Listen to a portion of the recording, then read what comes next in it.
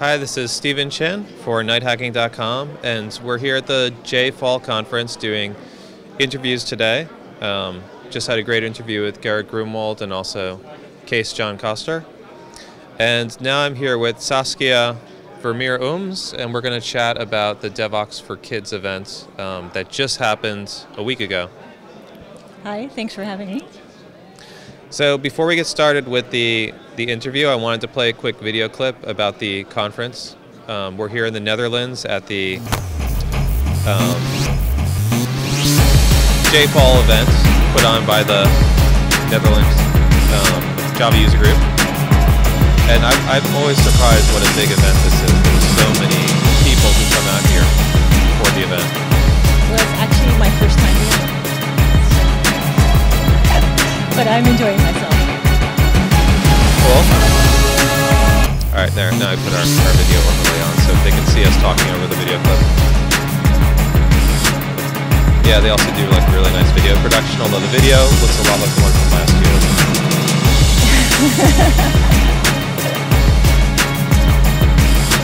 Okay, that's enough video. Dead. Okay, so I had a lot of fun at the DevOps for Kids event last week.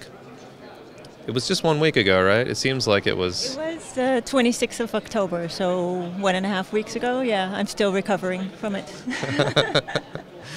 And I was impressed. We did a similar but slightly less organized event for the Silicon Valley Code Camp to do a kids event, and we had nowhere near the level of organization and polish which you guys did for the event. It looked like it had been your 10th or 20th DevOps for Kids event.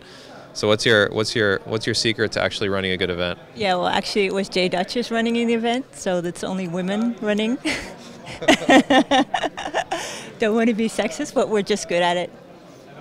Okay. Do you accept hiring? We'll hire you for our next Silicon Valley event. Sure, I'll come. If you organize it, I'll come. Okay. I'm gonna hold you to that. So I also have some videos from the event that we can talk through. I believe this is the opening keynote. Yeah. So we got someone from the company 42 to do the keynote, and he did some live coding, which I'm not sure every kid got what he was doing, but in the end he got the asteroids to run and he could shoot them down, and so that was fun. So it was in Dutch, and I couldn't follow nearly as well as all the kids in the room, but my impression was that they were having a lot of, like you can see, they're having a lot of fun. Yeah. So he was definitely good with the kids. Yeah, no, they had his full attention. So yeah, that was great, and there are a lot of parents still there. I rather not have them there the whole time, but when he was finished, we made it clear that the parents shouldn't be staying all day, so they left. All right, good. Yeah, kick out those parents. So most of the other video clips I have are of the Raspberry Pi workshop, which I ran while I was there. Coincidentally, the video gear was with me, so it's mostly kids playing in my workshop. But just to give background, the way the event was organized, there was, I believe, three time slots, and then 3 groups of kids who migrated. Groups of about 20 kids that migrated between the different workshops.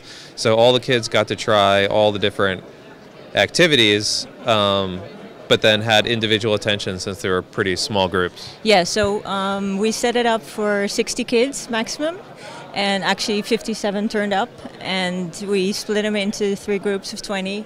And the only, of course, we had 3 workshops planned, so it was Scratch, Minecraft, modding, and Lego Mindstorms. And then in the end, you also agreed to come for your Raspberry Pi workshop. So what we did is we split up the group who was doing the Scratch workshop into the older kids and the younger kids, because, of course, it was in English, your workshop, so they should really understand the English. And I think it worked out fine with small groups. Yeah, no, I was surprised that we had pretty good results. I think every single group in my workshop modified the game and wrote little Java code and compiled it and got it running. So it was nice to see that even given they only had half the time, which they had when I did the workshop the previous time, but because the groups were small and there were so many, helpers to, encourage the kids, then they were able to make quite a lot of progress and not a lot of time. Oh, there you are. Yeah, that's right. Yeah, and also what I liked is that at the end you asked each group to tell them what they modified, and they all, they sounded really enthusiastic of what they actually accomplished in that 1.5 hour. Cool. So what other, well, for the viewers on the stream, can you describe some of the other workshops which you're running at the same time? Yeah, so, parallel to this was the Scratch workshop, where Scratch is a visual programming language where you can easily click and have a sprite, which is the object you're trying to modify, can do whatever you want. And then there was the Minecraft modding workshop, where they had a whole Eclipse set up with the Minecraft classes, which are actually written in Java, so they could start Minecraft from the Eclipse and actually modify code within the Minecraft and restart it again and see what the result was. And the last one was the Lego Mindstorms, where I had asked the author of a book for the NXT2 Mindstorm, who did a lot of nice assignments for it. He actually took upon himself to do this workshop, and kids had a lot of fun doing all the assignments for the Lego Mindstorms. Yeah, so I don't have a video of this, but one of the things which we also did in my workshop is we had a little fun with the Lego Mindstorms EV3, and I think that was a nice way to warm up the kids to, running Java on stuff other than a real computer. Yeah, I'm afraid the nose was broken every time they tried it, though, because it fell. Yeah, Tony and I fixed that. Duke's nose has been glued. It will never break again, at least in that spot. So, but you were telling me about the Duke and the Duchess. What about the Duchess and the bow? All right, so that's a surprise. But coming up for the Devox conference, so Angela Caicedo is going to be coming out to speak. And her and I, so the original Duke that I used at Java 1 got stolen out of her car, actually. And I feel bad for her car because it got broken into. But I think the robber didn't actually want to steal Duke. They just wanted to steal a bag, which looked like it was a laptop. And they got a surprise. They got a Duke. But it was a good excuse to rebuild it. So Angela and I both rebuilt Lego Dukes from the ground up. And her version, like you mentioned, has a little bow on it. So that should be pretty cool. And it's going to debut at Devox. I prepped her with an SD card, and I've been chatting with her about getting it set up. So are you going to be at the Devox event next week? Okay, so you'll see the... Great. Yeah, of course. I'm going to carry your stuff, remember? Yes. Yes. It's been sitting in my hallway all week. Thank you.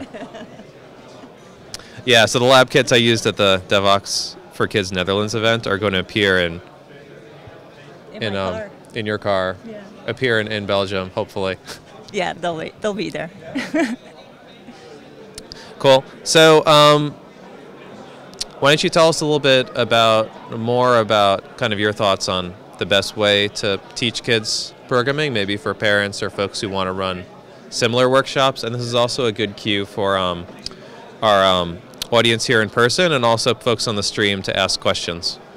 Yeah, so, actually, after this interview, I will be giving the JFOL session with Kim, who's sitting there. So we're going to go through how to get your kids with what tools and what sort of events you can get started on, and hoping to inspire more people to start activities like this. And, well, the main thing is that you should start with something simple where kids can actually really grasp that they have influence of what is happening on the computer. And just by, well, Scratch is a good starting point where you can just easily drag stuff onto your script and run it and see that it's actually doing what you thought it was going to be doing. So instant gratification is the key word for getting kids started. Yeah, so kids like what we want. They're not going to put up with the boring parts. No, they're not.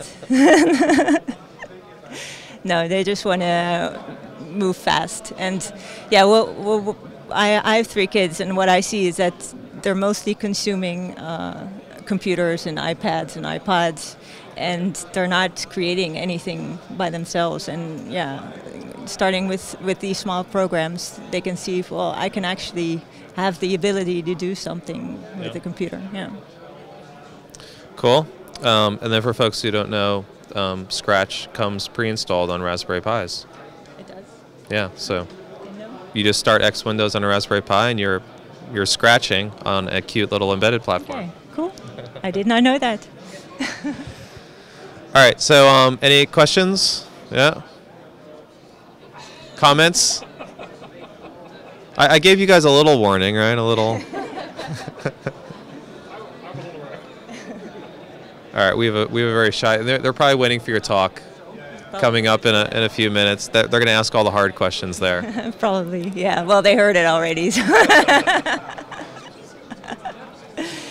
Yeah. So Kim is giving the talk with me this time, not Regina. Cool. Yeah. All right. So, thanks very much for coming on with me on the night hacking stream. Thank you.